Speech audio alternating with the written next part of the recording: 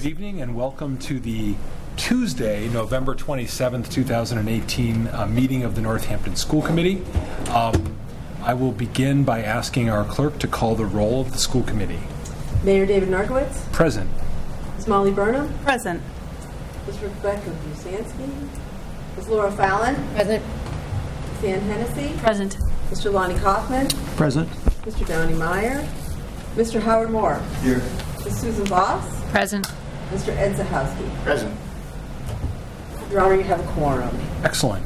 Okay, so tonight we have a very focused agenda. This is not a typical school committee meeting where we have public comment and reports and other typical votes. We're really focused tonight on the data that Dr. Provost is going to present to us about the MCAS scores that our district received earlier in the fall. And I know that Dr. Provost, because it's a lot of data and because we're going to try to move through it efficiently, I know he wants to propose a way for us to do that in a way that's efficient. And so I was going to, I guess, turn it over to you to begin the presentation, but also to just introduce the technique or the way that you want to go through the data. Sure. So when the committee met in its retreat, one of the things that it was discussed was when we present this data, having a more informal way to discuss it.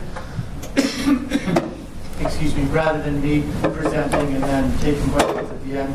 So there are a few pieces of this which I'll present as I typically would, but most of the time in the meeting is reserved for a protocol for looking at data, which will engage the members directly in making their own observations about the data. Using protocols is something that we do practice as administrators in the district. It's one of the things that we've also tried to bring down to the faculty meeting level, and so we'll also be using a protocol to do this. The specific protocol we'll be using is called the Atlas Looking at Data protocol, and so when we get to those two pieces, we'll actually run through the protocol twice. I'll just facilitate the conversation and try to keep us to the timelines that are embedded within the protocol, and the members themselves will be commenting on the data. And at that point, I would ask you to just sort of help facilitate with the calling, the recognizing of members to speak. Okay. I'm going to be moving over there so I'm not in the line of... Turn the front lights. Sure, I'll do that. Thanks. So, we are in a new era of accountability. I found the representation of the bicycles fitting because one of the things that our new commissioner, as I've heard him say in several meetings, is that the original version of MCAS and our original way of trying to apply accountability will look like 19th century medicine in a short while. So I'm not exactly sure what era that bicycle is from. I'm not a bicycle expert, but obviously there's quite a difference between where bicycles started out and where they are now. And I think that the technology of accountability has taken a significant leap forward in the new system. So I do want to talk about the first 3 slides of this together before we get into protocol. First, I want to introduce a philosophy that's embedded within many of the data sets that I'll be asking you to look at tonight, which is based on looking at our performance in relation to comparable schools. That's not the way that people typically look at setting targets. The method that the Department of Education uses is basically a formula that gets you to where you are, to where they'd like you to be, and a specified sequence of years. But I think that we can have higher aspirations. And so my thinking about this is guided by someone named Thomas Gilbert. He is someone who brought behavioral technology to organizational development, and his famous book was called Human Competence, Engineering Worthy Performance, because the idea was that what allows human beings to be competent is being embedded within organizations that were set up to bring out the best in them. And so one of his concepts is that instead of setting incremental targets or just looking at sort of a glide path to get you to a desired outcome, you should look for exemplary performance. And he defined exemplary performance as the historically best instances of performance within relevant constraints. And so looking at your comparable schools is a way of looking at, okay, in this set of observations, what's possible? What's the truly exemplary performance? And the reason it's constrained is because your comparable schools are schools that have very similar demographics. It's not truly the full set of constraints because the demographics are not perfectly matched, and it's not matched in terms of finances, which is another reason why I think these are a pretty lofty set of goals, or a way to think about goals, because when we compare ourselves to our comparable schools, we're comparing ourselves to schools that are spending sometimes more than $1,000 per pupil more than we are, and still saying, okay, can we get to that goal? Can we see that as our exemplary performance? So I just wanted to share that as we get started. And then the other thing that I wanted to say about these first 3 slides is whenever MCAS results come out, the first thing I like to do is take a look at the entire distribution. So Amy, if you could go to the next slide. Because it's very important to know what the range of scores are within the whole state. So these are not our comparable schools. This is every single district in the state. See that there are 357. There are more districts than communities in the state. That's because charter schools are considered to be their own districts. And every year, almost regardless of the test, you get a graph that looks something like this. And so when I look at data like this, it shows me there's really 3 groups of schools. They're the ones below the first elbow that are really significantly underperforming compared to the rest of the state. If you look at the 2018 data there, that bottom dot is Holyoke, and they have an average score in ELA of 479. And then towards the top of that elbow is Lawrence, and there are about 22 schools in between them. Some of the schools would recognize as schools being in receivership. And then you have a top elbow too, where you have a small group of schools that are significantly outperforming the rest of the state. And so that elbow really starts around 515 with Concord Carlisle and goes up to 518 for Mount Greylock. There's about 11 districts that are significantly above the rest of the state. And then what you have are 328 districts that are crammed into the 25-point spread between 490 and 515. And it's important to point out that these are scaled scores. So these are scores that are intended to stretch out that distribution. And even with the stretching that's going on through the scale transformation, it's still, the schools pretty much clump up in that narrow band. And so one consequence of that is that it doesn't take much of a difference in standard score or raw score to move the needle. So compared from 2017 to 2018 in English language arts, our standard scores for grades 3 to 8 increased to 2.3 points.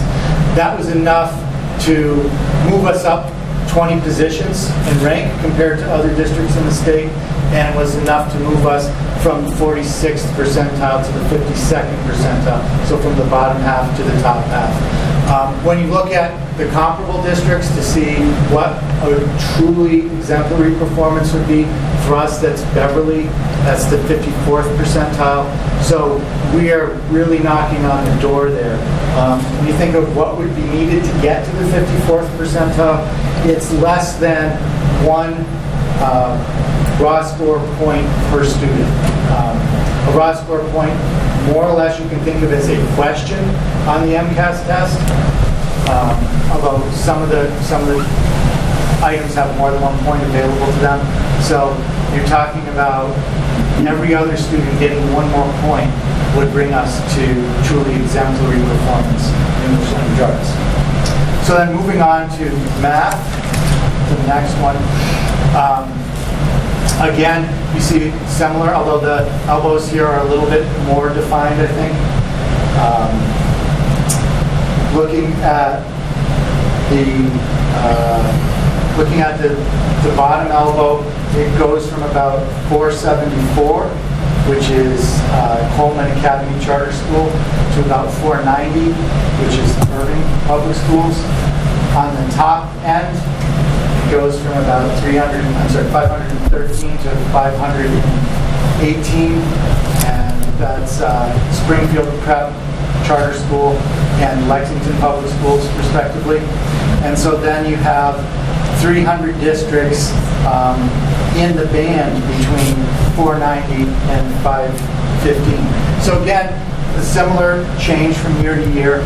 On this, we gained 1.3 standard score points, which is actually less than 1 question per student. But that was enough to move us up 8% in the state, to move us past 30 districts in the state, and it puts us within sort of the interquartile range for our comparable group. So this, we have more room for improvement than we do in English language arts for sure, but you can see that it won't take much to get us up to the top of that group. Part of the reason why there was 1.3 was able to get us farther than 2.3 in English language arts was the state as a whole went down, but we went up, so that helped us to surpass some districts. And then moving on to science. This one is on a different scale. This is because this is a legacy MCAS. We haven't moved to MCAS 2.0 for science yet, and we haven't moved to it for English language arts and math in the high school yet. And so this distribution, again, has a lot of the same characteristics. And this one, you should know, has a double scale transformation being applied to it. Because first, raw scores that basically range from 0 to 50 are stretched to scale scores that go from 200 to 280, so it's stretched a little bit. And then the 200 to 280 are stretched again, converted into CPI scores that go from 0 to 100. So there's a lot of attempt in this scaling to separate and magnify differences between districts. So in this one, just talk about the middle range for the sake of time. You have 284 districts that are all between 68.9 and 92.7. And our comparable zone goes basically from 73 to 85. And so you'll see that we've moved up quite a bit. We're in the top, the upper quartile for our group. And I think wouldn't take much for us to get to the top of that group either. So I just wanted to share that with you as sort of the big context. I've said before that part of what MCAS scoring reports are designed to do is to sort of pull apart districts that are performing not that differently from each other. This is just showing you how that happens. So with that said, I want to sort of move us into the protocol for our first set of data, which is looking at how our MCAS 2.0 and legacy MCAS look in comparison to our target districts. So I'll take just some time to explain the first one. All of them are set up the same way, and then we'll start the protocol. So this is a comparison of Northampton with comparable districts. Again, these are the comparables within our group, districts that have similar student characteristics. Later on, we'll be looking at comparable schools, because not only does each district get comparable districts, but each school gets comparable schools assigned through the state's DART tool. And they're all arranged like this, so they go from low to high. The state average is identified in green. Northampton's score is identified in blue. And then, for the most part, you see 2017 on the left-hand side and 2018 on the right-hand side. So, about to go on the protocol. Really, about this chart, are there any questions about the way data is displayed? Okay. So, I'll be, as I said, facilitating this. One of the things we do when we do protocols is try to have the facilitator be the only one with the copy of the facilitation, because one of our rules is when you're listening, don't be practicing what you're going to say for the next part. And so not knowing what the next part is kind of helps with that. So the first part of this is to describe the data.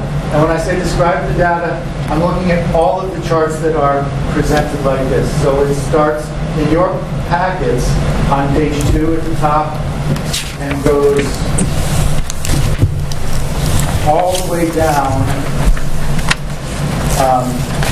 until we get to the part that says cohort analysis. I guess I probably should explain one other chart to you before we get into it. So, Amy, if you could just go ahead several, I'll let you know when to stop.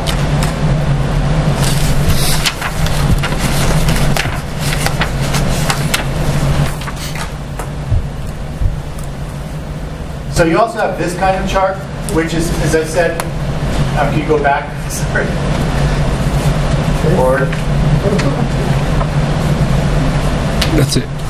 All right, we'll go with this one. So this shows each individual schools. So in each of these displays, the school's comparable range is shown right above the school, identified at the bottom of the chart in tabular form. The red line shows the performance of the school named there, and the blue box shows all the range of scores from the minimum score to the maximum score of the comparable schools. One thing you should know is that for MCAS 2.0, the scores have all been normalized around 500. For math, it's a little bit lower. It's like 498 or 499. But basically, if you think of 500 as the statewide average, you also have the state mean running through there. So you can see how schools compare to their group, you can see how they compare to the statewide average, and you can see how they compare to each other by putting all the data together into this representation. So is there any question about how these charts work? Yes? Can you just describe who chooses the comparison schools? So clearly there are different comparison schools. Is it based on family income, or how do you get in a bin? It's based on student demographics, and it's mainly in the different high needs subgroups that are present within the school. So Bridge Street, for example, gets compared to, as you can see, a different range of schools from the rest of them because of the abundance of high needs students were present there. Jackson Street and Leeds both have less. They actually both have the same school identified as their top school. It's a school in Cambridge, which, again, we talk about trying to be ambitious. That's a district that's spending a significant percentage of funding per pupil more than we are. But Leeds has a different school for its bottom school. So they both have the same top, they have different bottom. It's because they have slightly different demographics. Jackson Street's is a little bit less in terms of high needs, so their range is pushed up a little bit higher. Yes? And does DESE identify new schools for comparison schools every single year based on the changing demographics, or is it every so many years? They don't do it every single year. The last time their groups were refreshed was 2016. Okay, so starting the protocol. The first part of this is called describe the data. So any of the charts from one starting on page 2, the section that says cohort analysis are gained for this. And the question just is, what do you see during this part of it? The goal is not to try to interpret the data or what it might mean. That does come later on. But it's just to look at what do you actually see in front of you. Can you describe the data that you have? And there's about 10 minutes for this. Put the link back on. Sure.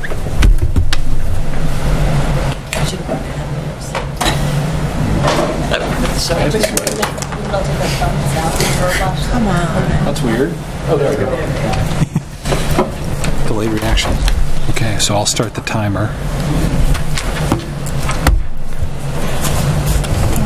Are we to do this individually, John, or? No, this is discussion. This is. Can you go back to the slides that This is included within the slides. Right. I can have any go to any slide if you want. Can we go back a little? Well, I was running for the people who are here. I could have you cycle through that group while we're doing this discussion. I'm happy to do that. Okay.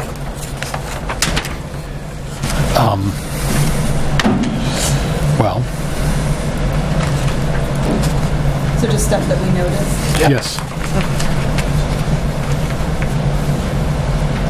Well, I'll say one thing. So Northampton is above the state average in our math, in the MCAS 201, both in 2017 and 2018.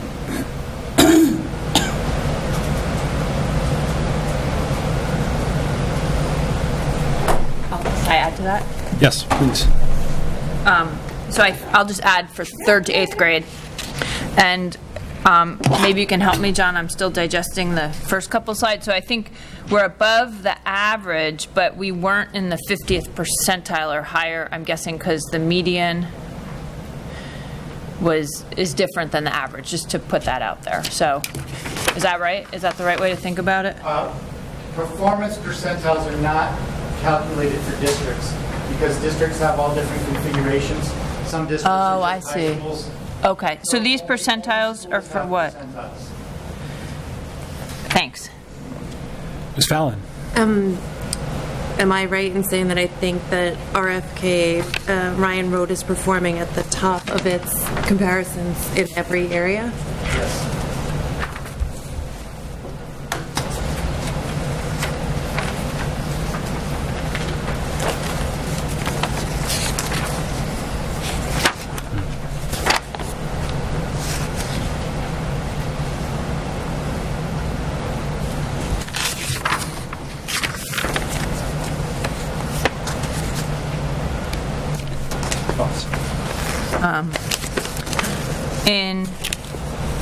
And get this right.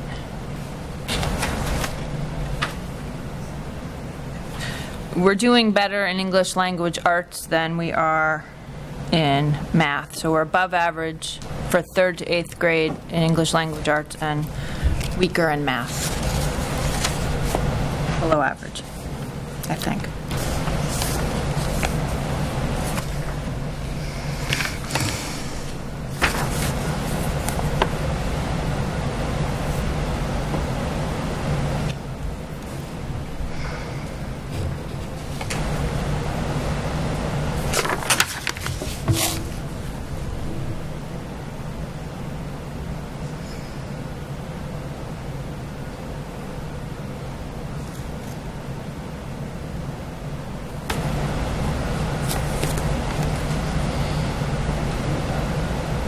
Keeping the time. Yeah, and I'd add on to that, though, that depends who you compare to, because if you look to the comparison to the DART schools, we're similarly similar in terms of math and English language arts, in terms of where each school stands in its comparison to its group.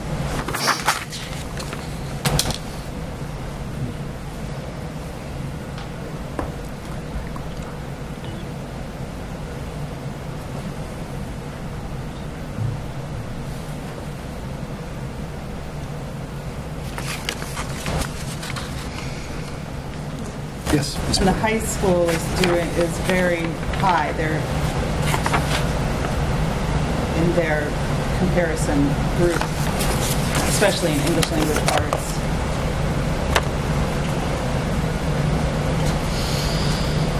Ms. Fallon. Bridge Street and Jackson Street are both performing at the very bottom of their comparison schools in both English language arts and mathematics. Ms. Hennessy. In the Legacy MCAS Mathematics Achievement Grade 10 are economically disadvantaged and Hispanic Latino students improved from 17 to 18. Am I reading that correct? Let me just get on the same chart. Whereas the other groups? You are right. It was not just Hispanic and Latino. They are And economically disadvantaged. Yes. Yeah, those two, but the rest, that's interesting to me. Yes, Mr. Kaufman. Looking at science, two things. One, it does look like we've had some nice improvement almost across the board, all and by subgroups from 2017 to 2018. And then looking at the comparison schools, there are some real highlights there. The high school, JFK, Ryan Road, and Jackson Street. With Bridge Street doing better by comparison to the better than English and math in the comparison chart. Yeah.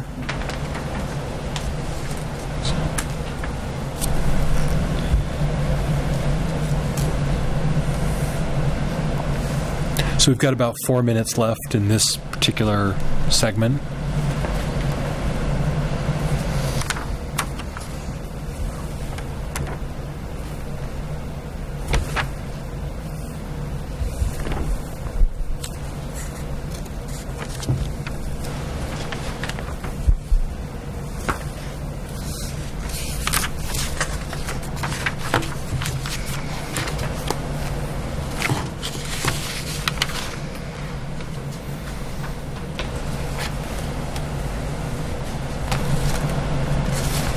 Yes, Ms. Voss.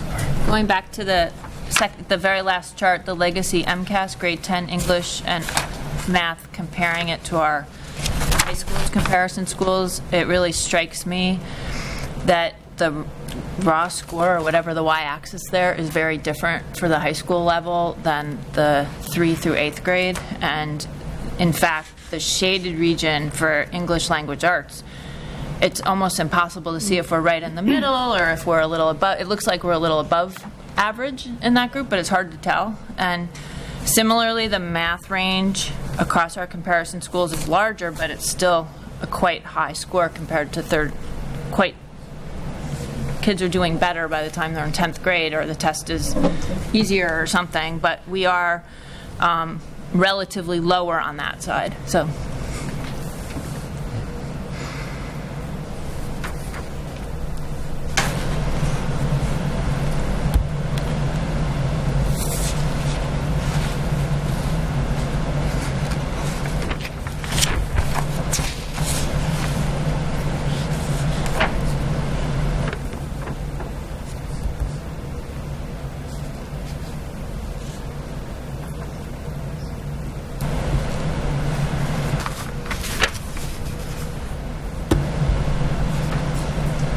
I believe it's Sorry. time, but So we're at 2 minutes. Are there any other?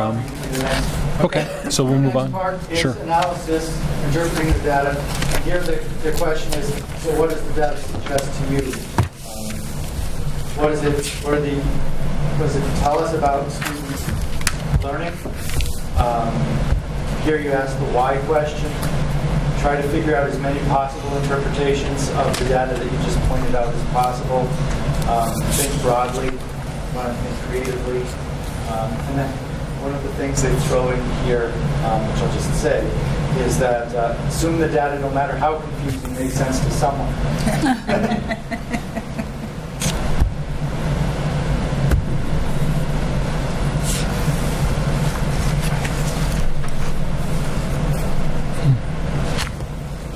Yes, Mr. Collins. I mean, I think to Susan's point, it's going to be it's going to be impossible to compare middle school and elementary, middle school to high school until they equate the two tests. And obviously, every expectation would be, I guess, that the MCAS 2, when the kids in high school take it, will be the scores will be far reduced, like they were in every other grade level, as they shifted. Yeah.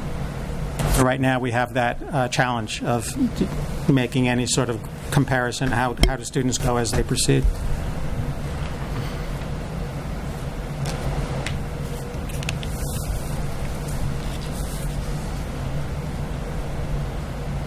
Yes, Ms. Fallon. I guess I'm questioning why certain cohorts were struggling so much harder to meet their needs and to serve them. Their scores are significantly lower for certain cohorts than others, and that is something that I don't understand. To help other people follow along, could you maybe point out? So, for example, when you look at mathematics achievement for MCAS 2.0 for the grades 5-6 cohort, the numbers for economically disadvantaged, students with disabilities, Hispanic, Latino, high needs, they're all dramatically lower than they are for other cohorts. For example, the 5th to 6th is so low, but then 6th to 7th, there's a significant improvement. And so that's confusing to me why we'd see such a change over 1 year with one cohort and then, such a decline, and then see such an improvement the next year with another cohort. Any theory? Any theories on that? Not that I'm going to suggest publicly. I will let the protocol run. Okay. Ms. Voss? I don't know if I'm allowed. I have just an interpretation question. With the same page that Ms. Fallon was just looking at, I didn't think kids took MCAS in all these grades. So what are we looking at? So let me answer both questions in order. So there's a really important thing. This is my own theory. I can't prove it, empirically, but I'll say that it matches my experience in other districts and my experience in this district. A really important thing happens between 5th and 6th grade. Kids move up to a new school. And I think that shows up as a drop in performance for a lot of students. And I think it shows up more pronounced in the subgroups that you point out. One of the things that I think is not unique about middle school, but one of the things that separates middle school from elementary schools that I think makes the transition here difficult, whether you do it in 5th, 6th, or 7th grade, is that you have a new peer group all of a sudden. And one of the things that I just note when I go around the district is the elementary schools have such different personalities, characteristics, and then the first time the students come together is in 6th grade. So I think there's some of that might have some explanatory power. The other thing that's different, and it has been part of my discussions with Ms. Wilson, is the 6th grade has a different structure than 7th and 8th grade do. The 5th grade was set up to be more like, or the 6th grade rather, was set up more to be like an elementary model to help with the transition. 7th and 8th are set up more like a high school model, where there's a greater depth of content knowledge. So it may be that that's actually a better model, and maybe the transition in the middle, it may be a combination of the two. Now the question about whether students take every year, in grades 3 through 8, students take English language arts and math every year.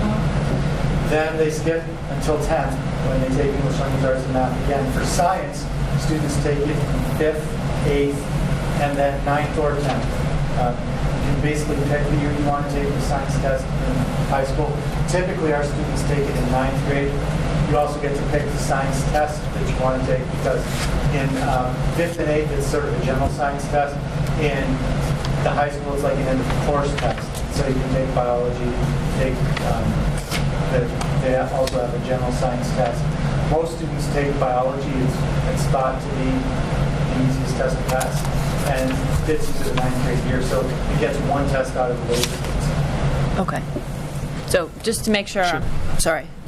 If I look at math, I'm just looking at one. Achievement grade 7 to 8 cohort, it's the same group of kids comparing 2017 to 2018. Is that the right way to think about it? Yes, I'll just put one caveat on that, which is that our system that the state gives us to analyze this isn't strong enough to exclude all the students who entered mid-year. Sure. So it's somewhat of a different group, but it's mostly the same. Thanks. Yeah, okay. Yes, Mr. Kaufman.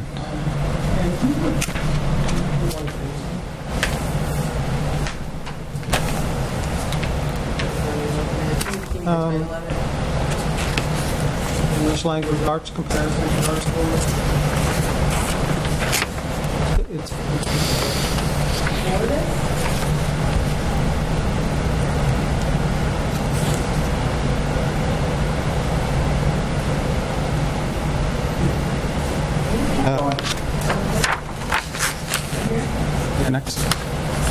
Next one. Okay. So, thank you. This is similar. I mean, I'm looking at this, and I'm really impressed with how Ryan Road is doing. This community my kids went to, it was when my kids were there was 350 to 400 kids. It was one of the largest elementary schools, and yet it was the only school that didn't that wasn't eligible for Title I, meaning which is based on income. Now there's only, I think, 220 maybe students. It's almost half the size, but the proportion of kids is very high in terms of the income, special ed, at-risk, ELL, and other measures. So there seems to be something really nice going on there. I just want to draw attention to that. And it's a small school, which is great. But there seems to be something really good happening there, and I think it's worth. Clearly, we need to look into that a little bit further as to how the subgroups are doing within that school, and see if there's anything in particular driving that that we can capitalize on. I'm sure you guys talk about this, but if you have a theory on it, maybe there's time for that. But at the same time, just in terms of analysis, I think that is something that we could really, hopefully, capitalize on, uncovering what if anything, is specific about that school that we can replicate. Ms. Voss. I'm just noticing students who identify as multi-race, I'm looking at the math page, are doing as well as the students who identify as white in math. I haven't looked at the others. It might be the case. 2 minutes.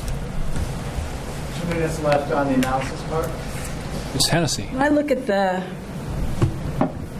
English language arts achievement, grades 3 through 8, so that's compiling all the years together, that last slide. So I get concerned because it feels like for the economically disadvantaged and the Hispanic Latino, what pulls the overall 17 to 18 improvement is the 3 through 4 and 4 to 5. But the other years are pulling it. Does that make sense? So I worry that in the younger years we're improving there, but then we're losing something.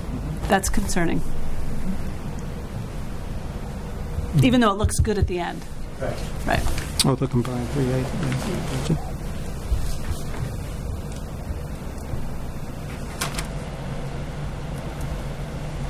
So at the 1 minute mark, so Ms. Voss or Ms. Well, it's more a question. So I know this isn't our fault, but I wish they would give you little error bars to put on these bars, and I assume they don't. But I guess, what's your advice on when the bars aren't lined up, how much wiggle room is significant, right? So there's a lot of, Desi really should give us bars on these. So what I go back to are the first 3 charts that I showed. So think about the scale transformation. 1 raw score point in English language arts is 2.5 scaled score points in the new in the transformed score. And our comparable schools only have 2 points difference between them. So from the bottom of the group to the top of the group, it's 1 question, basically. So when I see a difference of just like a couple of points, I don't worry. That may be the standard error measure of the test, or it may just be because, this thing is trying to stretch scores that are really not that different. Sure. No problem. So, I mean, if I look at the JFK scores here, right, it's a lot fewer kids than the statewide stuff. So my sense is if you see changes year to year, it's not clear. For example, if I don't know what the percentage are, 40% identify as white, and there's going to be smaller changes because there's more people, but some of these breakdowns have very few kids in them, and they're going to have bigger changes, but I think we should be careful about interpreting year-to-year changes with small numbers, unless they're huge, as all that meaningful, and I don't know how to do that. Okay. Ms. Burnham, do you have anything? Okay. Okay, so the last part of this is implications for classroom practice. For the committee, it's really like implications for what we might be thinking about in the next budget, implications for where we might want to try to put more support, strategies for improvement we might want to try to push on harder in the district improvement plan. So 10 minutes for that. Okay. Is there a minute for a question? Sure. About the target setting? Yes. So the target setting, which we will discuss in more detail when we get into the accountability ratings, is maybe could we just hold off on that? Yeah. When I'm looking at these comparisons, this is not the Department of Ed target setting. This is the exemplary practice target setting. So these other districts are constrained more or less like we are. How good is the best one able to do, and saying, can we get to that level? Which is a much higher target than the state sets. Okay.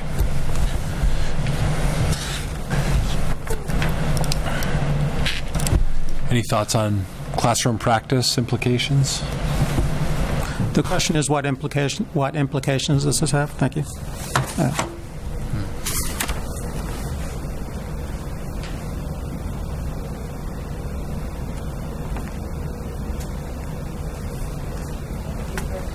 Go ahead. Ms. Fallon. So I am wondering if one of the implications is that we do need to be providing more support at those transition periods. And I don't think that's something that we haven't discussed before, but I mean, that's what I see.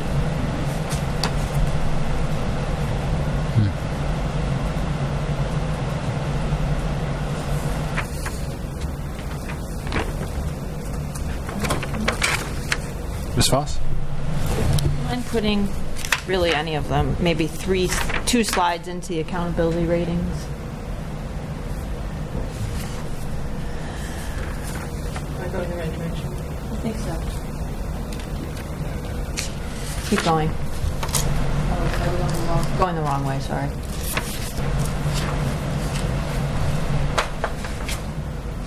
think that looks all right. Keep going. We're getting there. 1, 2, okay. It would help me. I don't know if I understand exceeded target. I don't know what all this means. I want to put that in the parking lot with Ms. Fallon's question, because we haven't talked about that yet. Okay.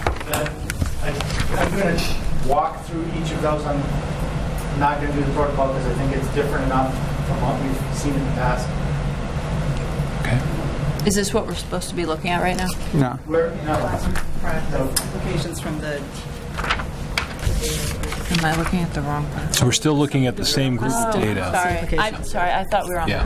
Again, I think that I'm going to sort of refer to something that Ms. Hennessy brought up, which was the subgroups that need more attention,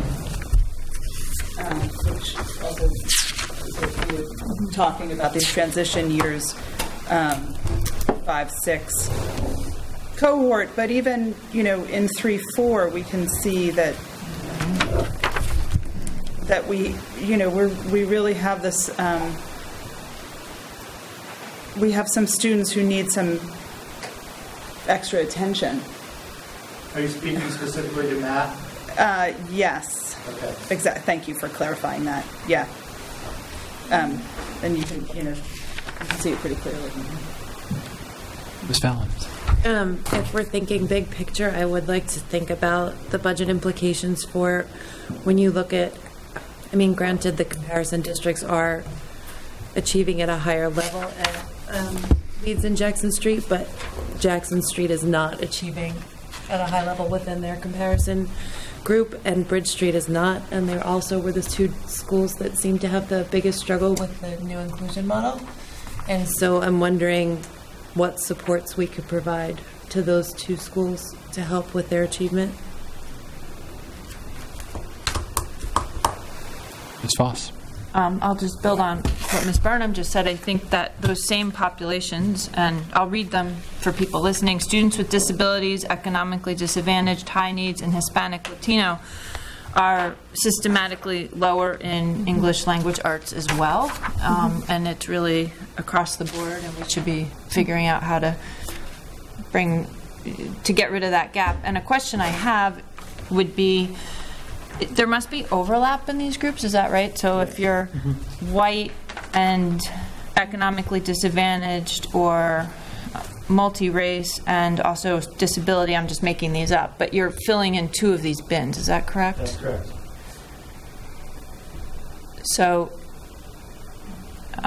if you fit in the white bin and you have a disability, do you only show up in the chart with the disability, or do you show up in both? You show up in both. Thanks. Okay.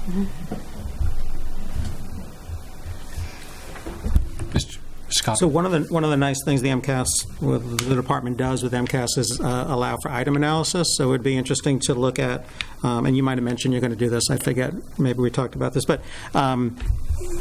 So because it's such a narrow band of what questions you need to get right in order to move up, there might be some gaps in our curriculum at either of the schools or overall as a district, and we should be able to see how we did on certain test items which relate to the standards, and see if there's some gaps in our curriculum or ways in which we're teaching it.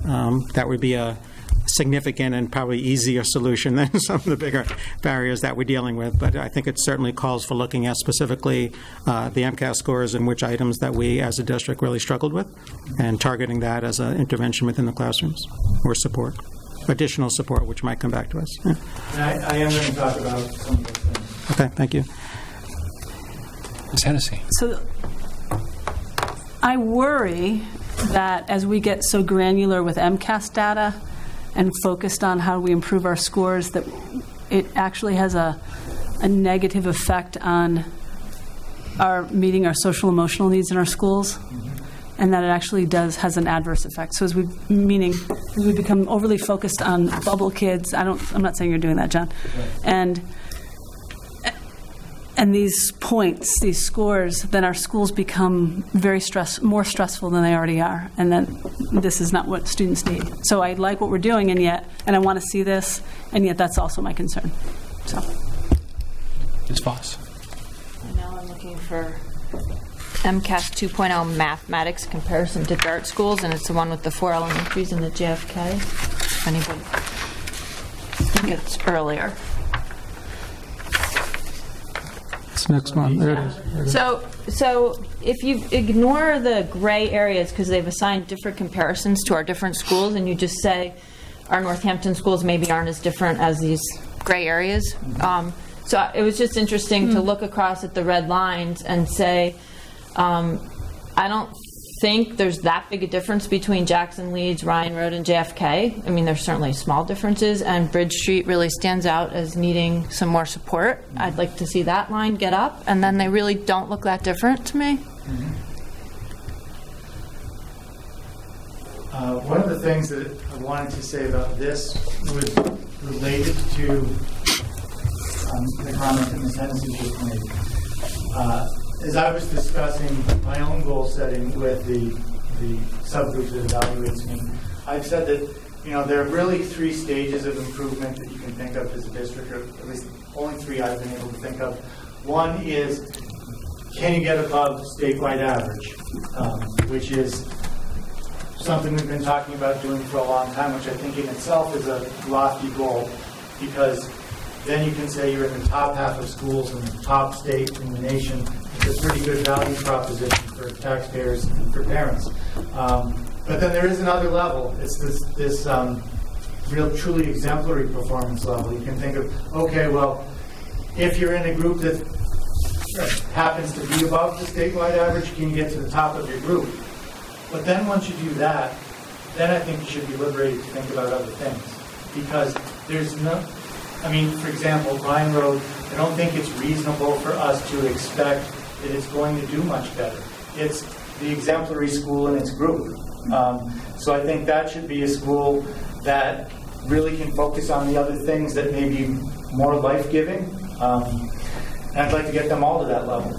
But I do think that's the next thing. I think it's not like just this race, do we keep going until every single kid is, 5'15". I think you get as far as you can get within your constraints, and then you think about the other things that are important for a school that can't be measured on a test.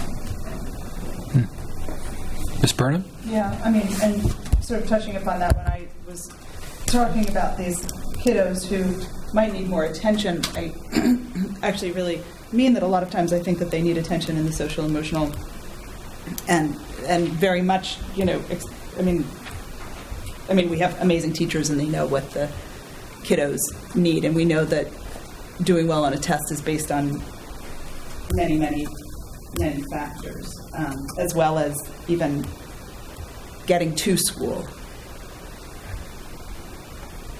And that comes up in the accountability grades. Right? So we're at 30 seconds on our this current 10-minute round. Any other final thoughts?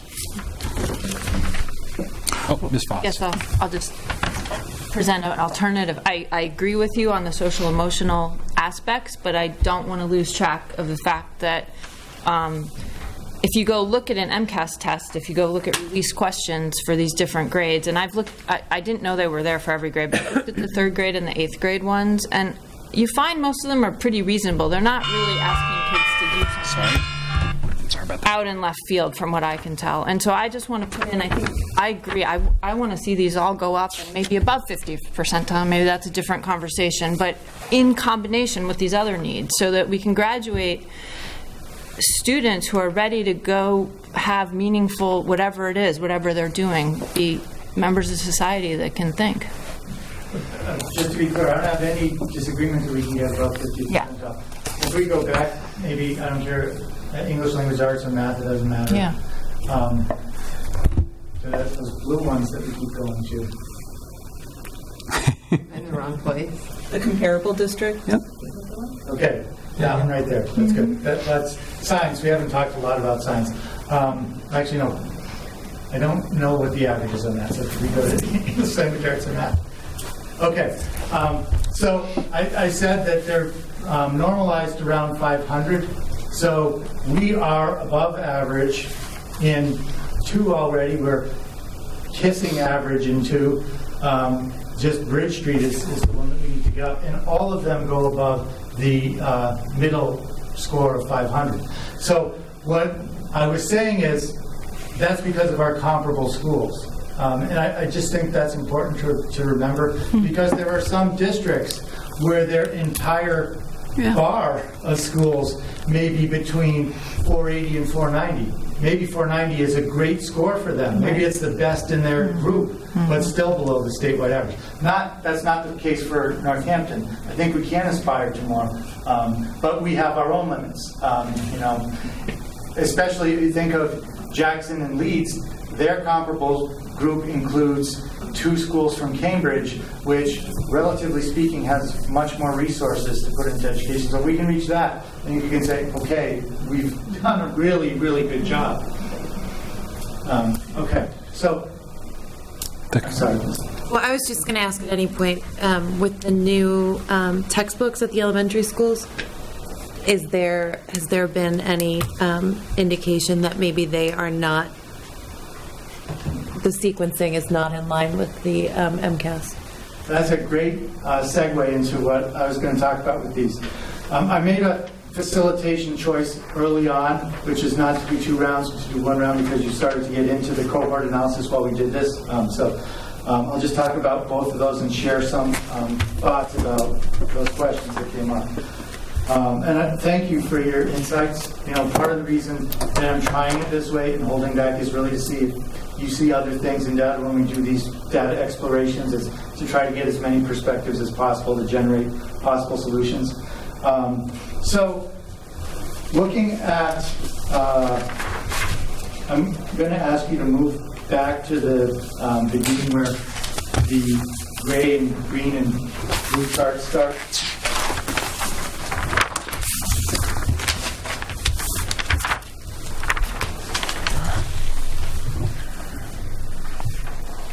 So, English language arts, 17, 18. Go to 18, please. When I look at this, I don't really see the need for any kind of special intervention in English language arts. We do have some subgroups that are not performing as well, and I think we need to try to continue to support them more, but it's very incremental. The challenge in English language arts is not to break it, right? So the difference here, as I've said, is less than 1 raw score point per student. So, and where we can get the improvement is from some of the subgroups you've identified that aren't performing as well. So it's mainly working on students with disabilities, economically disadvantaged students. If we can improve the performance of that group, we can get that less than a point we need in order to be at the top of our group. Moving on to, you can go on some more. Moving on to math, this is an area where I think it's a multi-year project. We did make a lot of gains last year. We moved from being the bottom of our group to being in the middle of the group and coming close to the statewide average. But there, the difference is more like 3 or 4 raw score points. And there'll be different things in different places. One of the things you pointed out in your own analysis of the data was that there was this dip between 3rd grade and 4th grade. That's something that jumped out to us as administrators as we first started to look at it. And what we've been able to determine with the help of our math coach is that the 4th grade MCAS very heavily sampled fractions, and we didn't do well on that at all. So one of the things that we're doing as an adjustment to the 4th grade curriculum is trying to do a better job with teaching fractions, trying to make sure that that unit comes in a little bit earlier, making sure that we teach to a higher level of mastery. The other thing we found was that we may not have been as strategic, and this may be bubble kit area, so sorry. We may not have been as strategic as we could have been in actually administering the test, because unlike the paper-based MCAS, where the computer-based, you have a wide window. You don't have to give it all on the same day. You have several weeks over which you can give the test. And we gave it towards the beginning. So this year, I think we'll give it towards the end, which will give us time to give students greater exposure. So that's an area. The other thing that we saw in math in general, and this I do think speaks to why I think it was good to go to Math Investigations 3. One of the areas where we also lost points were any of the constructed response questions where students had to explain how they got their answers. So for a lot of the math questions, they're not necessarily 1-point questions. You might get 1 point for the answer itself, but then 1 or 2 more points for the explanation you give as to how you derive the answer. And that's where our students showed some weaknesses. That is a key part of the Investigations 3 curriculum. It was part of the Investigations 2 curriculum, but it's obviously something that we can do a better job with. And it's an important skill. That's one of those things I don't feel badly about trying to help students with that, because that's a life skill. You know, when we're in a school committee situation, looking at data and explaining different interpretations, helping someone else understand the data behind your thought is an important process. So looking at the high school tests, one of the things that you pointed out was how high the scores are in general. And so in English language arts, it really is just a matter of a small group of students who are failing. The way that scale transformation works is students get 0, 25, 50, 75, or 100 points based on what their MCAS score is. If you're failing, you get 0. And so to improve the English language arts and math, it's really a matter of moving 4 kids out of failing And when you look at who they are, we only had 5 kids who were failing. They were all students with disabilities. That's obviously where the more support needs to go. Looking at math, again, I think having a goal of getting 1.3 to 2 more points in terms of standard score per year, I think is reasonable. I think it will take us probably 2 or 3 years to get to the top of our group at that rate. But it's a matter of finding those things where the gaps are. In some cases, it's a identifiable problem with our curriculum, like fractions in the 4th grade. In other places, it may be the type of support we're providing as students transition from one school to the next, like we were talking about in the 6th grade. Another thing we'll be talking about when we get to accountability is it may also be interventions that aren't related to the delivery of instruction itself. It may be around things like attendance, where we've also shown some issues. No matter how much we improve curriculum and instruction, if students aren't there to receive it, it's unlikely that they'll benefit much.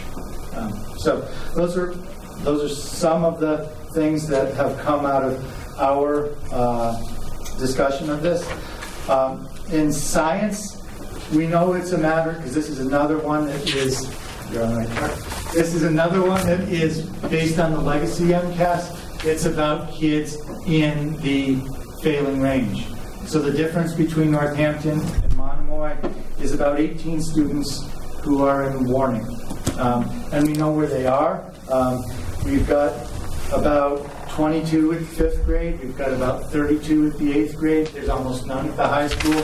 So it means the area where we really can improve our science achievement is looking at curriculum in elementary and middle. And we are revising the curriculum in science to next-gen standards in elementary and middle. So I think that will definitely show improvements over the next several years. The other thing that I think is really important about the 5th grade test is a lot of the work we're doing in English language arts, I think, will show up there, because when you look at the actual skill that students are required to show on the math and science test in 5th grade, a lot of it has to do with their ability to read and comprehend. So those are some of the strategies that come out of our looking at this. And then what I think I'll do next is go to that accountability ratings piece that everyone's asking questions about, because that's a whole new animal in this game.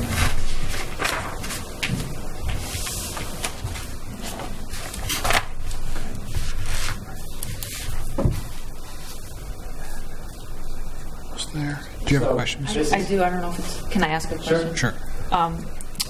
So if you had 30 kids fail, I don't know what square that means, but fail, say, the math MCAS in 6th grade, and you know who they are, what is the intervention at that point in Northampton if you're in one of those 30? What happens? How do you get help so that the next year you don't, and that you're ready to take math in 7th grade? Well, unfortunately, one of the things that we found is that many of those students are already receiving help. It's not just, evenly distributed among all of our groups. That group of students who's failing is heavily from students with disabilities subgroup and English language learners subgroup. So they're receiving interventions through special education and through the language department. That probably is the best kind of support we're able to provide for them. There are some students who aren't in any kind of a category who also fail.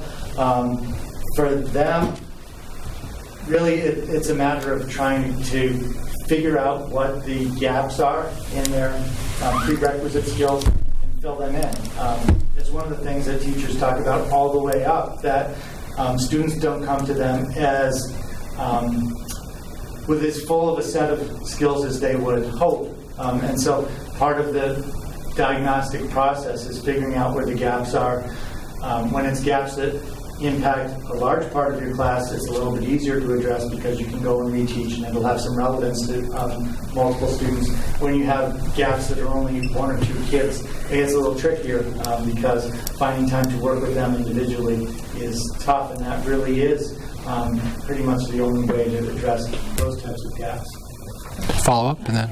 So I guess take the ones out who are already being helped extra for whatever reason, disability or other things, but somebody who does poorly on the MCAS, is there a process in place? Like, would they get some sort of intervention if they weren't already getting extra help because they failed the MCAS? Or do we just hope a teacher notices? Like, what's the process for that? So we don't have intervention strategies that are based purely off the MCAS test. In fact, one of the things we try to do is make sure we have multiple measures for any kind of assessment system that we do.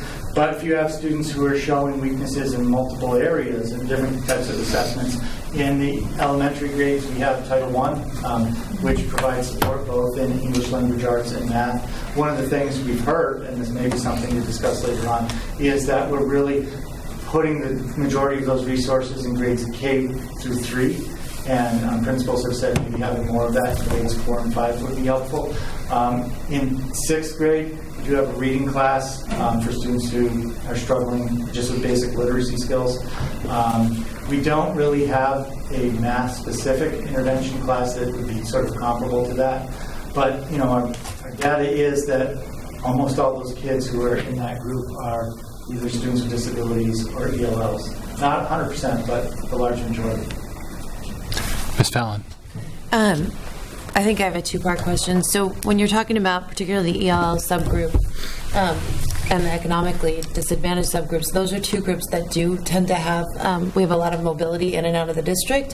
How long, like, are we judged the first year? Are they within our accountability districts the first year that they move into the district, or is there like a lapse? And the same thing with ELL, that first year of instruction, are they even required to take the MCAS, or is it after the first year? For ELLs, they're excused for 1 year on English language arts, but not on math or science. Okay. And then for students who are new to the district? You can arrive the day we're testing and you have to take the test, and you're assigned to the district. Okay. So does that have a significant impact? I mean, I don't see that data. Well, it's. I mean, I'm just saying, like, is it always showing, like, in those subgroups? It could be that it's not even showing the education they're getting here. Probably the best way I can answer that is to go back to a question I had discussed about how the power of our tools to exclude students who come mid-year is limited. So here's what we can do.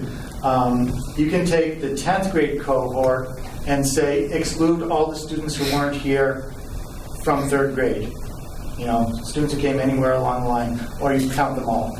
If you choose the exclude kids who weren't here for their entire education, it's less than half of the students we have. So mobility is something that impacts us tremendously. When you think that the overall churn rate from grade 3 to grade 10 is more than half of your student population, students have received a variety of different types of instruction. I'm not saying anything was wrong, faulty with the instruction they received, but it's hard for kids to go from one system to another system. It's hard for them to go just socially from having one set of peers to another set of peers. That has an impact. I can't tell you how much that is in terms of how much that affects our performance, but it has an impact. Right. Okay. Okay, so then accountability ratings. So this is a brand new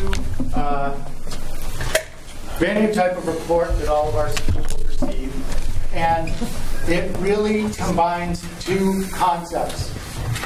One concept is improvement, or what I am talking about publicly and privately as equity and achievement. Now, the improvement score, which I think is related to equity, talks about how successful you are in moving up students who have historically been underperforming. there's two groups that count into that.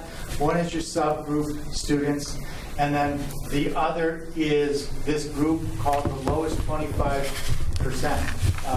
One of the things I think is a very important change in accountability for everybody to understand is the accountability rating has been tweaked to make helping students who are struggling more important than it was in the past.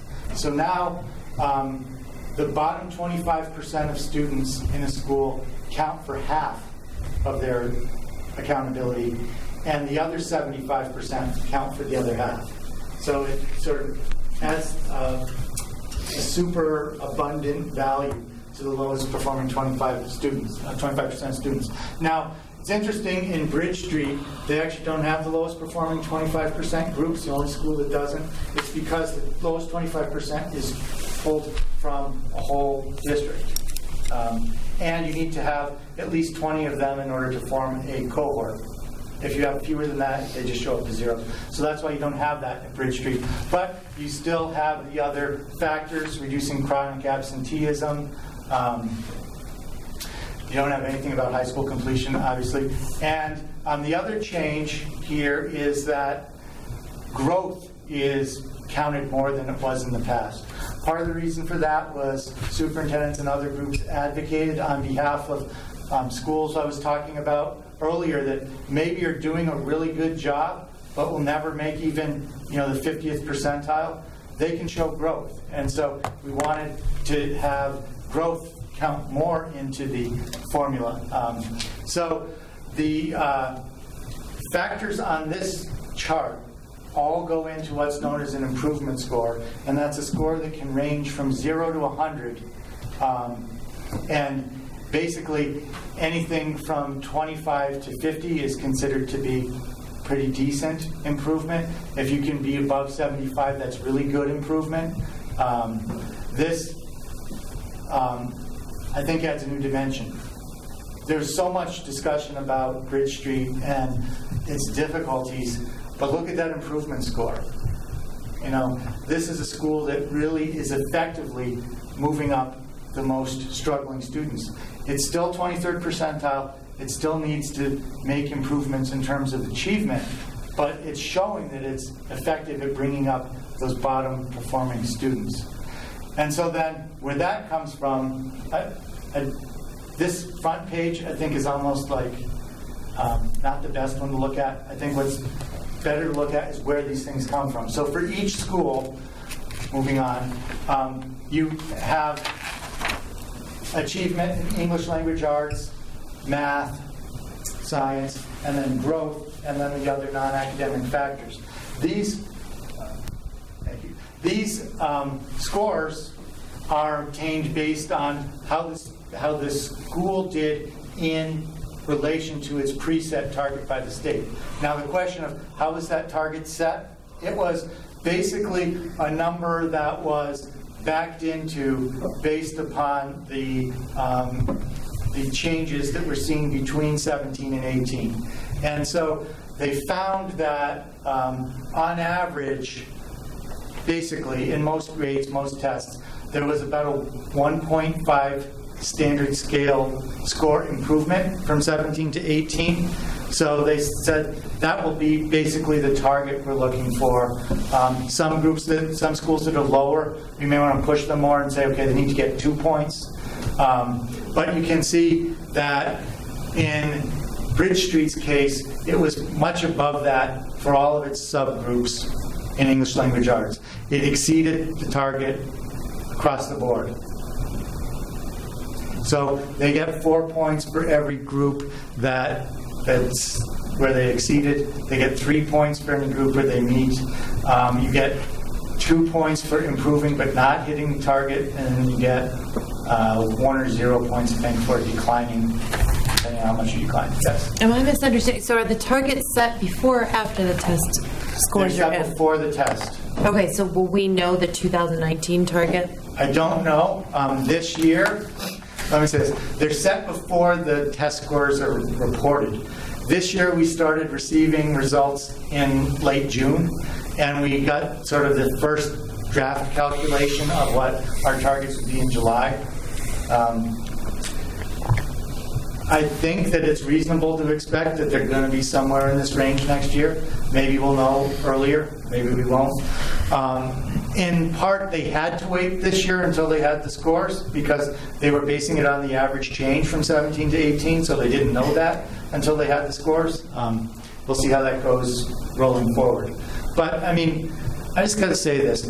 Part of understanding what happened last year has to be celebrating what went well. And there were so many discussions about Bridge Street School that were so difficult. I think it's really important to celebrate what happened here in English language arts. I mean, to me, that's not a picture of chaos. I'm not saying that it didn't happen. I'm saying there were some good things that happened at Bridge Street School last year. Moving on. This is math. This is where they didn't do so well. We showed plenty of charts showing they're the bottom of their group, they're the bottom of the district. I don't know why they didn't have the same kind of improvement in math that they were able to show in English language arts and in science. So you can see there they didn't score points. They got 1 point for all students. They got 3 points for economically disadvantaged for meeting the target. Everyone else did not meet the target. So clearly, all of the data says if you want to point one thing to work on in the district, it would be math at Bridge Street School. But I don't want that to overshadow the accomplishments of some of the good things that happened. Ms. Voss? Can I just, so just to make sure I'm clear, this is 3rd, 4th, and 5th grade. 3rd, 4th, and 5th, yes. And there was 100 students in the previous cohort, or 2, maybe 2 didn't have to take English language for the reasons that you described earlier, or were absent. Right.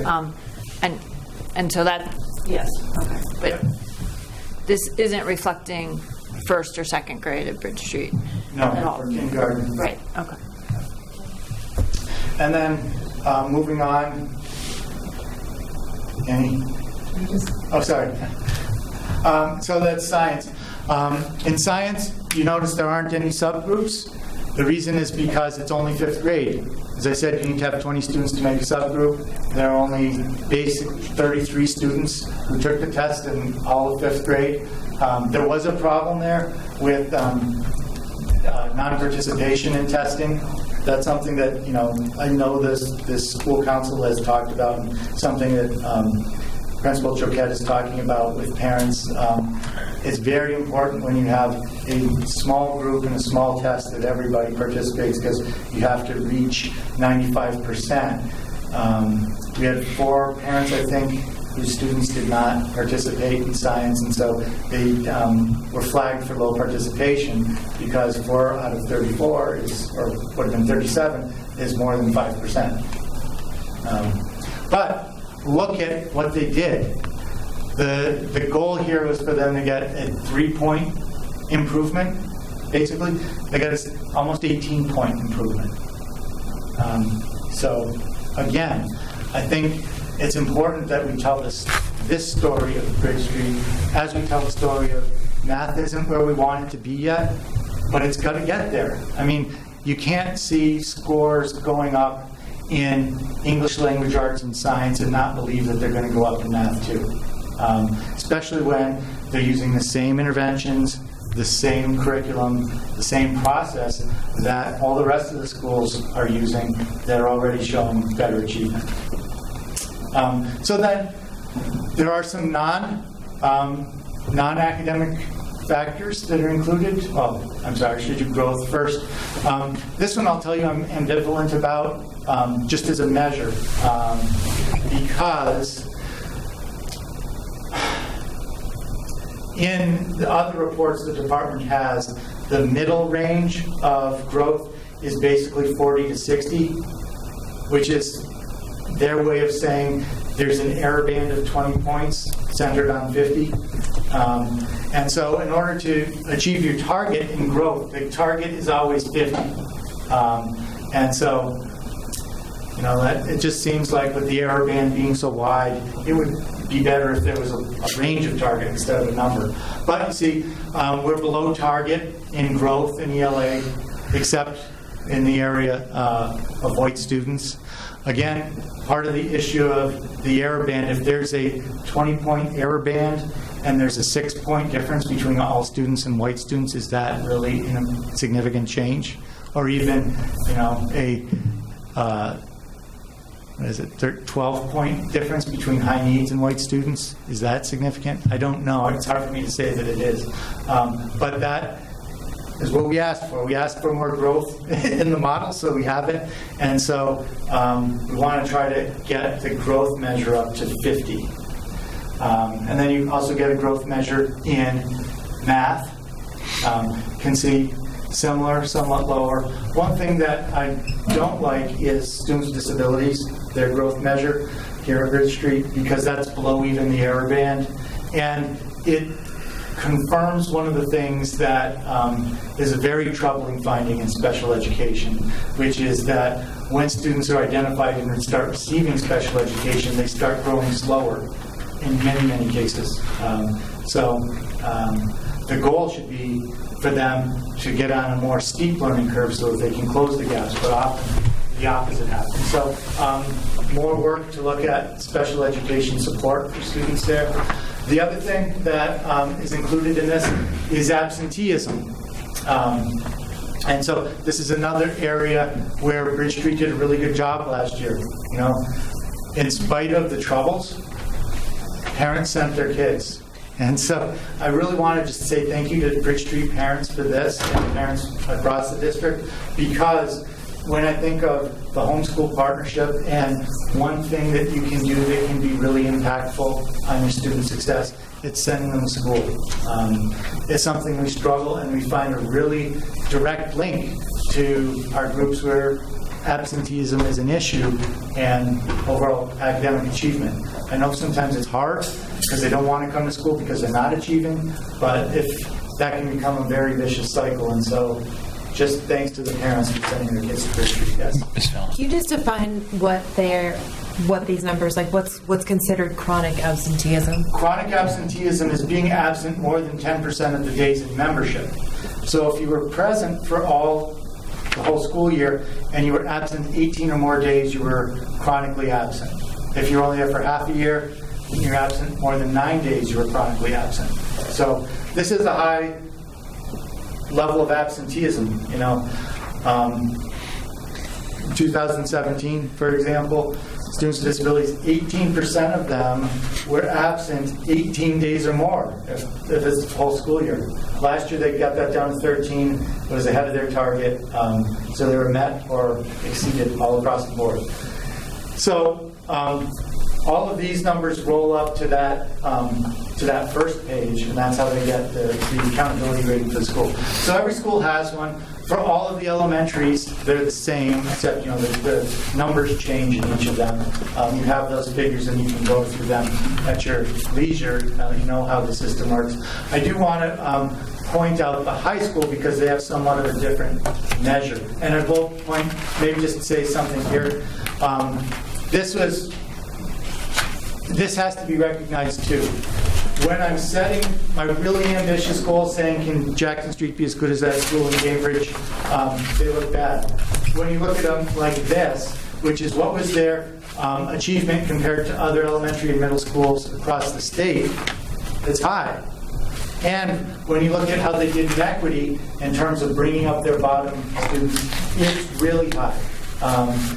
It's hard for me to know why this wasn't recognized as a school of distinction, because I see other schools, there's no formula for it, that's a determination that gets made at the discretion of the commissioner. But this, Jackson Street did every bit as well as some of the schools of distinction. So I won't belabor the point, but they could have the same kind of process to get those. You can just go through the next. See, they're meeting and exceeding pretty regularly all the way through. Leads, again, they had a little bit more difficulty. They started with a higher level of achievement and had some more difficulty bringing up their bottom group, but still did solid performance. Ryan Road, you just go back. Again, Ryan Road is another one that I look at 77% improvement score, 62nd achievement percentile. That's as good as some of the schools of distinction. And we know that it's at the top of its group. So I don't know why, let me just say this. Whoever else recognizes it, I recognize that it was a tremendous year at Ryan Road School. You can see they were strongly exceeding their targets all over the place.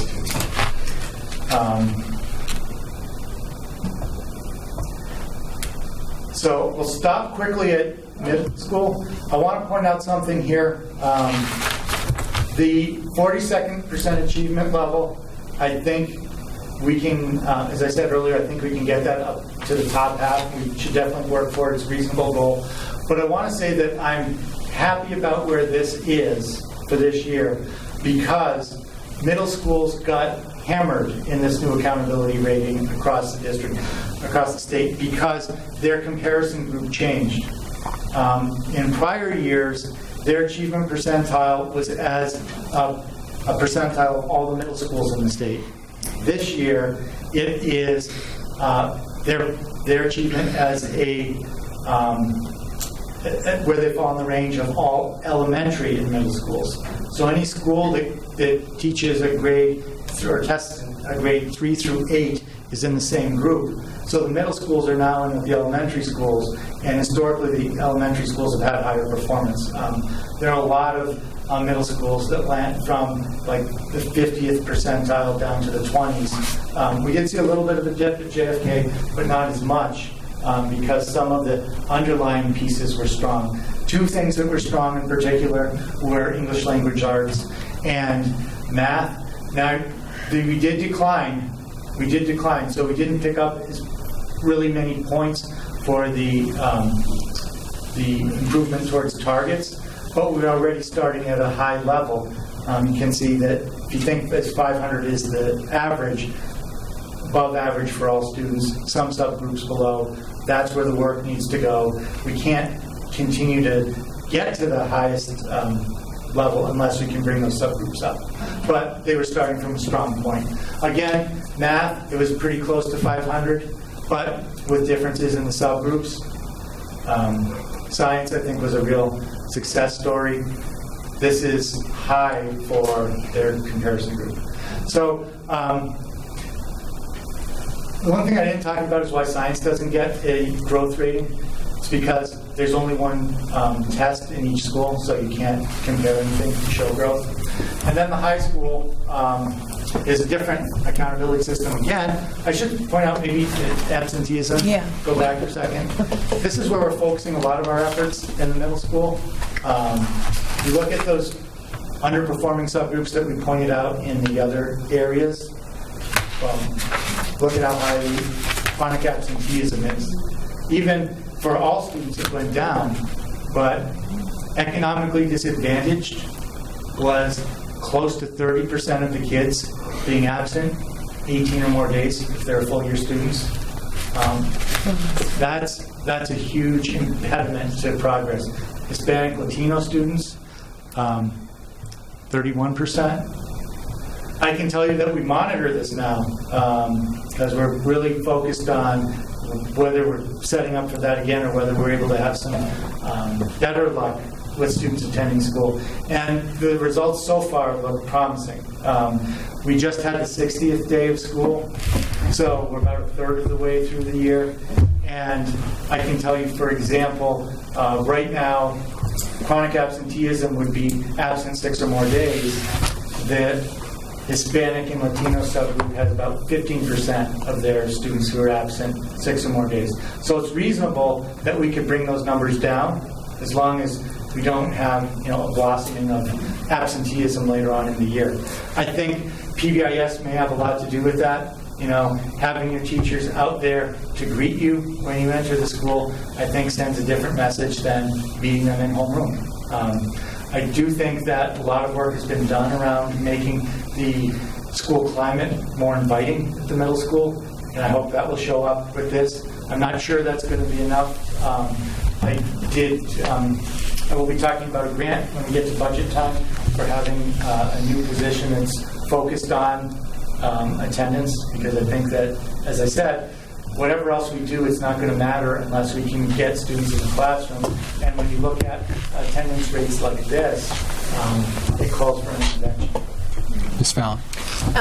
Are these excused or unexcused? It doesn't matter? Doesn't matter. And have you found, I mean, through any of your work, is any of this actually related to a lack of access to health care? I can't say that I've looked at that specific question. But it's just when you see like economically disadvantaged students, you do worry that it's potentially related to the lack of health insurance, and so conditions may go untreated, or, you know what I'm saying? Yeah, and so, you know, we do have interventions in place for that. Our nurses do make referrals to Mass Health. We do have data on how many students who are able to enroll in healthcare who are not receiving healthcare. I don't think there's a large uninsured population of students that we're aware of. There could be ones that we're not aware of because they haven't presented to the nurse for help. But I don't think that's really going to be the intervention that drives this. I think it's going to be more around school climate. And that partnership of saying, parents, it's really important, what can we do to get kids to come to school? Ms. Burns? Just to follow up, do you find when you look at the data of the absenteeism, do you find clumps like in the winter that there's more? I mean, do you look at it, or is it just, if you were to put it into a chart? I haven't seen that. We've been monitoring this for quite some time. Not even last year when this was happening, we were looking at it. Yeah. For example, in other places where I worked, there was a very predictable midwinter absenteeism among some groups that went to visit their home nation. That's not the case in Northampton. What I see more is a steady accumulation. Some of this we contribute to ourselves because suspension counts as an unexcused absence. And some of the groups that are highest on this list for absenteeism are also highest on the list for being suspended. So that, I think, contributes. So I think the interventions that are going to be effective here are the ones that are around trying to make school as inviting as possible, and then trying to improve communication with home. We're in the process of setting up a meeting with the ELL PAC on this very issue. Just to talk to parents about what are the barriers, what can we do, how can we work together to have students attend more regularly, because I think that will make a big difference. Ms. Hennessy and Mr. Kaufman. There's a quick intervention that was done. They released a study in the spring, and just telling parents about 30 days into a school year where their child fell within the in their absences, like your child was absent 5 days, most students were absent only 1 day. Because I don't think parents know what is average. I mean, I'm in school and I sometimes am like, are my kids too sick? Like, and just that simple intervention had a positive impact at the end of the school year. I thought that was interesting. Yes, thank you for sharing that. It's like the electric bill. That's right. Yeah. No, it's true. Like, that was actually found to be one of the most effective ways to get people to reduce their energy consumption, was sort of comparing them to their neighbors. Yeah. Mr. Kaufman. I think in line with the school cultures, your work on and our work on the code of conduct, and redoing the code of conduct hopefully will help here. I'm just wondering, too, whether you have had a chance yet to see how these numbers compare to the state, or comparison schools or schools within our region. Are these? I have not. That would be a good thing to take a look at. Yeah. Okay, thanks. So then just to quickly take a look at the high school, because they have a different formula too. So here's something I just want to call out. Because the high school has a great reputation and it's deserved, and it should continue to have that. But I want to point to the improvement score. Because if you think of that as a measure of equity, think of that as a measure of how effective it's being at bringing up the kids who are struggling, it's the school that's the least effective in the district. So an improvement score of 23 means that it missed a lot of its marks with the lowest 25% of students. even though it had a high achievement percentile overall because the rest of the students were performing so well. So I think that's just something to think about as a committee, and certainly something we're thinking about as an administrative team to put a greater equity focus on the high school. So then they have the same measures with English language arts and math. Remember, they're taking the legacy MCAS, so their scores look different. I do want to point out that they've shown some really nice growth in the Hispanic and Latino subgroup. That's been part of the equity focus. You heard me talk about at the end of last year. They also have shown some nice growth with economically disadvantaged students. But there's more that needs to be done, especially in that lowest performing group. That lowest performing group means you're lowest performing for whatever reason. You can belong to a subgroup, maybe you don't belong to a subgroup, you're just not performing as well as the rest of the students, and that's half of the calculation now. So more work there. And then after you get through growth, the high school also has these other measures. They get points for their 4-year graduation rate, which is really good. You can see that we're exceeding targets or improving below targets everywhere. That's going to be something that maxes out soon.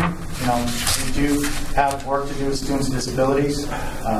We do have some work to do with Hispanic, Latino, but it's going to pretty much hit 100% soon.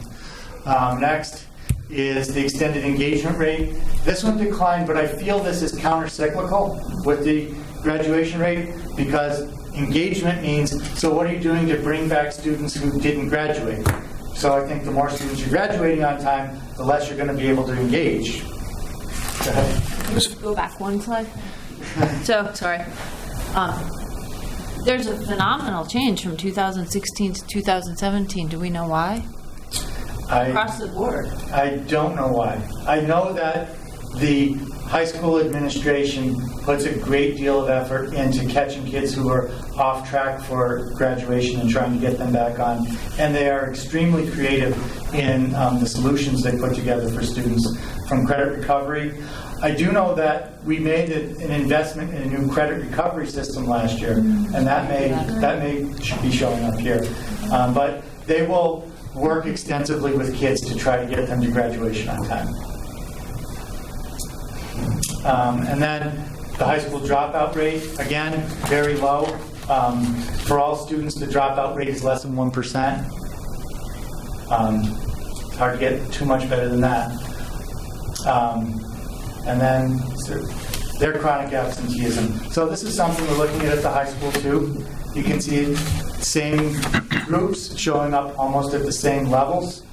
And I think it's even a little bit more of an issue at the high school because you have the senioritis thing. There's more of a culture of maybe skipping at the high school. So graduation notwithstanding, the good performance notwithstanding, I think this is an area where the high school can really focus, especially if we're putting an equity lens on it. Look at the groups we'd be focusing on for chronic absenteeism, be trying to make sure that all students really avail themselves of the educational opportunities the high school provides. They also have a measure for advanced coursework completion. I have measured this one among our comparison groups, and we are basically number 8 out of 10. And I contacted the other two, 8 going from the bottom, so 10 will be the top. I contacted the 2 districts that were ahead of us and said, how are you getting this? Because they were showing 100% of their students enrolled in advanced coursework. Both of the schools said that there might be a data problem, and I actually called the Department of Ed and said, it looks like there's a data problem because they were reporting 100% of all students were taking advanced coursework, even though they were showing, like some of their subgroups were only 80% of the kids are taking advanced coursework. So how can you have 100 in the aggregate if you have less than 100% in the subgroups? But that being said, we can still look at ourselves. And we've shown some declines from the past year, some pretty dramatic declines.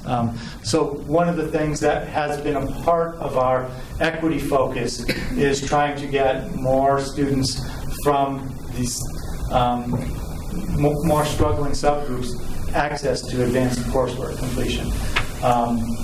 One of the schools, one of those 2 schools, did say they did have an intervention that might have helped, which is they had, this is definitely not what I'm recommending, but they had budget cuts, and so they cut out all their general level courses in some subject areas, so kids were forced to take honors or AP, so that did help their participation rates.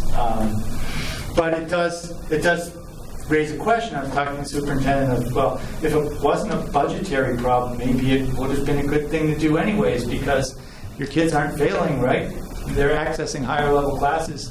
I don't think we should do anything that extreme, but we are talking about how can we be more effective in recruiting? How can we spot kids who are ready for a challenge and really get them to consider courses that they maybe wouldn't sign up for otherwise, to try to make sure that kids are really, the kids we have enrolled in our higher level classes are representative of the kids that we have throughout the high school. Also, pathways is a part of this. The IT pathway is a very diverse pathway. I'd like to do more pathways because every one of those pathways starts with a skill that a kid is just really interested in and ends with higher level math or science courses. So actually I have 3 questions I've been watching. So I have Ms. Burnham, and then I have Ms. Voss, then Ms. Fallon. Thanks. I was just curious, when I look at sort of some of these subgroups accessing higher levels, I'm curious how you started the year working on a lot of anti-bias professional development, and I'm kind of curious how that, if hopefully we will see some of that, because I mean that would be a real reason to do that professional development.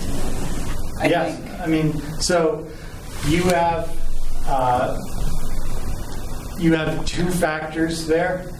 You do have the possibility of implicit bias, right, or unconscious bias. One of the things that we have as a district, and I will always strongly advocate for, is no teacher recommendation for higher level classes, because that presents an opportunity for unconscious bias to creep in. The other thing that I think you're up against is this phenomenon of internalized racism. So part of it is also helping the students to see themselves as wanting to make the leap. It's hard right now for many of our students of color. Many of them say, I'd like to take that class, but I don't want to be the only one in that class. So part of it is building a cohort of students and changing a culture so that you don't have to be the only one. I have no idea what that feels like. It's hard for me to say you should take it because you're ready when the student says, yeah, but I don't want to be the only one. Ms. Voss? I think I have a question and a comment. The question is just the same.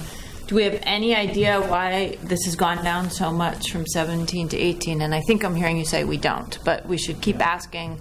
And I think it's important to highlight that it did and try to figure out why. And I wonder, I don't know if we have data for 2016, but I'd certainly like to keep around 17 and just really look over more than just 2 years. It's a little noise. Maybe it's not the full story. But then I think we're all on the same page, but I might phrase it differently. This idea of these advanced honors classes and just general ed classes, I think there's a real place for both of those for lots of kids, and putting kids in an advanced honors class when they're not ready for it can be equally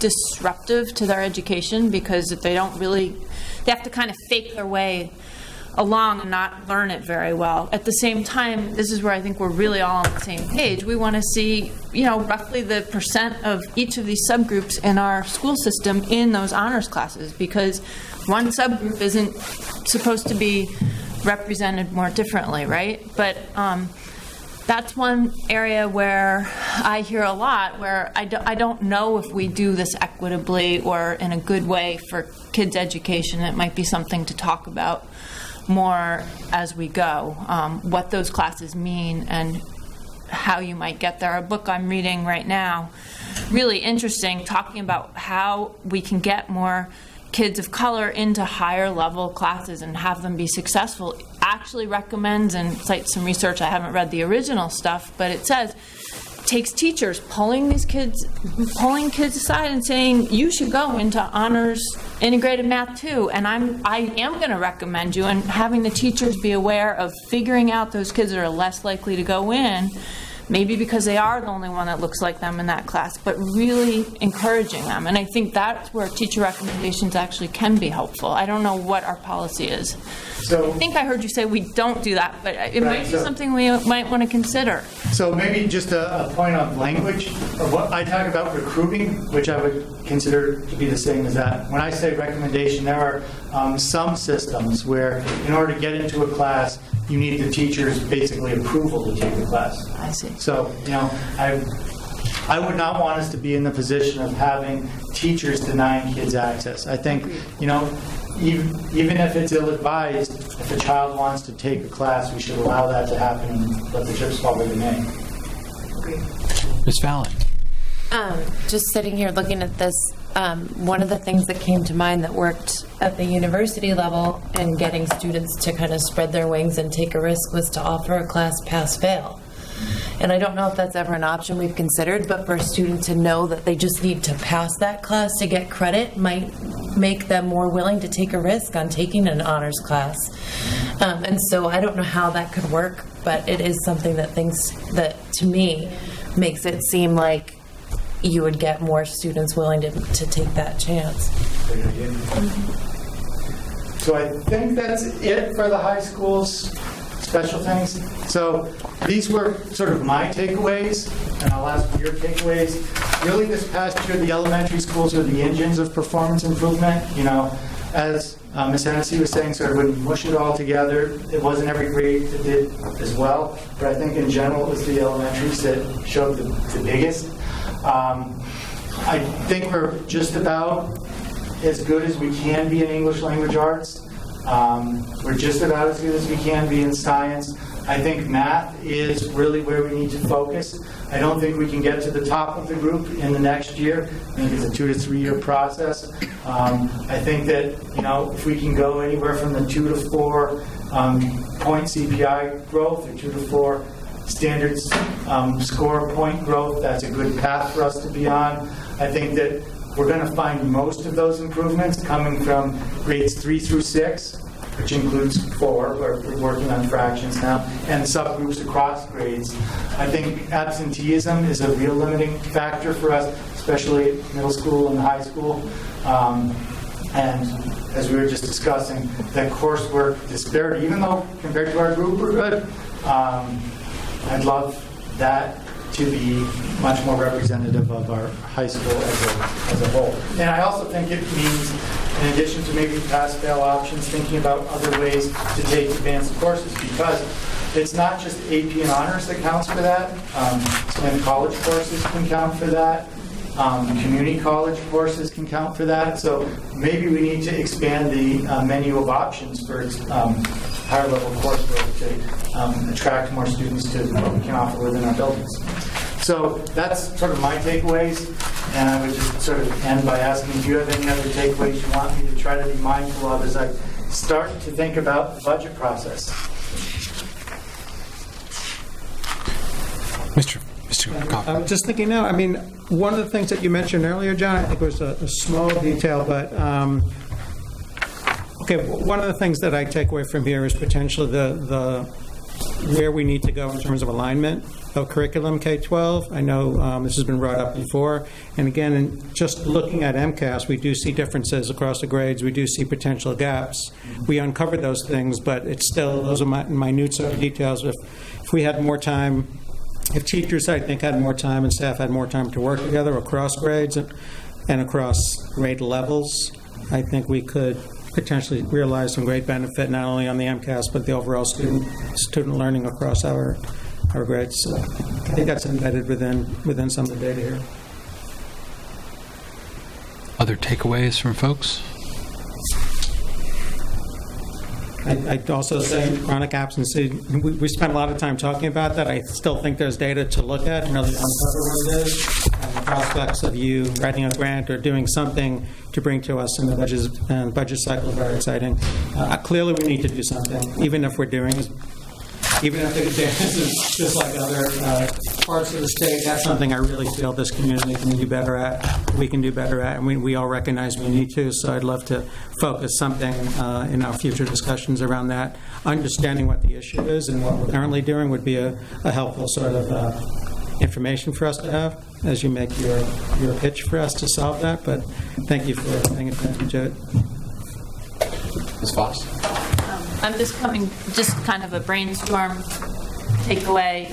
We're looking at the equity issues in the high school, and they're certainly not tied one-to-one, but it's the same groups that were observed performing lower in the MCAS, and I know MCAS isn't the whole story, 3rd to 8th, and so I guess I would put out there that really working with kids who are underperforming in the MCAS, at least is a first step of identifying, getting them more help, identifying what we can do to help them,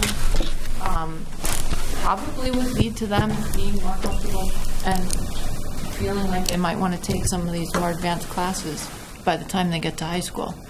So a combination of that and working with teachers to really, at the other end of performance, to say, okay, I have some kids that are performing high and they're less likely to take advanced classes in high school because of these data you showed us.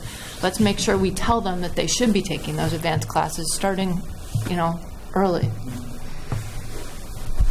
Yes, Mr. Zahowski. I'd agree with what Ms. Voss said. It's easy to look at the high school and say that by the time our students graduate, they're showing really great achievement.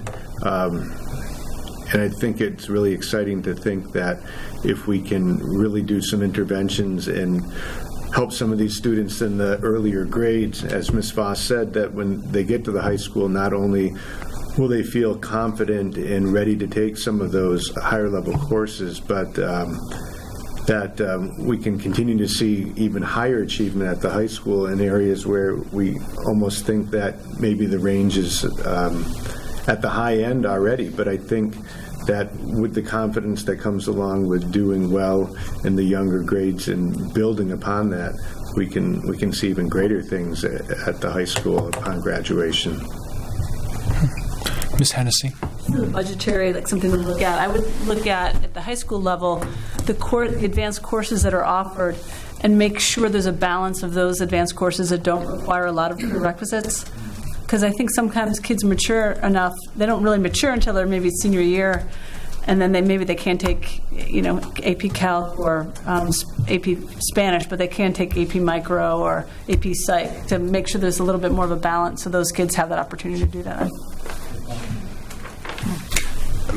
Ms. Voss and then Ms. Fallon. Just a follow-up here. I know we've started offering computer science, correct me if I'm wrong, but there's no prerequisite for it. Yeah, something like that. That's fantastic, and it's really open to a lot of people because we're doing that. I had something else related, but I've lost it. Ms. Fallon? I do wonder sometimes if it has something to do with interest level, like gauging students' interest level, like what we teach with like Irish literature or whatever, like what is it that would be of interest to you to take, and to offer something specifically targeted to those subgroups. Ms. Voss. Sorry. So I think it's also something you hear every once in a while, and we have all these AP classes and we're so focused on that and it's expensive and this and that, and I just want to say I don't view it that way. I think from what I hear, the AP classes are really good, but they're also really crowded, like 30 to 35 kids in a lot of these AP classes. And so we are serving a lot of our high school population, and I don't want to leave here thinking, okay, it's sort of the kids taking AP and honors versus other groups. It's really about bringing everybody up at the same time, and if we keep those AP and honors classes available to more and more people and keep them really something people want to take, that helps everyone. And I don't want to think, okay, just because the state's saying we have to focus more on the lower 25 performing kids means that we do less for the other 75. 75%, we have to keep everyone in mind. Any other thoughts? I would just close by inviting any feedback you had on the process tonight. And this is the first time we were trying one of these meetings. The protocol worked for you. Let me know if it didn't. I have other ones you can try. If you prefer it when I just stand up here and say what I think the data is, we can do that too. But let me know personally, and I'll keep that in mind for future special meetings. Okay. Well, speaking of meeting targets, we're almost close to our target of 9 o'clock, where it's 9:11. So we were pretty efficient with our time. There's no other new business for this evening. Just let people know that we do have some subcommittee and advisory meetings. We have the Rules and Policy Subcommittee meeting on December 12th at 3:30 p.m. in the Superintendent's office. We've got the Student Advisory Committee, which will precede our next meeting on the 13th, followed by the regular school committee meeting on December 13th, 2018. And now I would accept a motion to adjourn. Move to adjourn. Second. All those in favor, please say aye. Aye. Opposed? Any abstentions? So the meeting of November 27th is adjourned.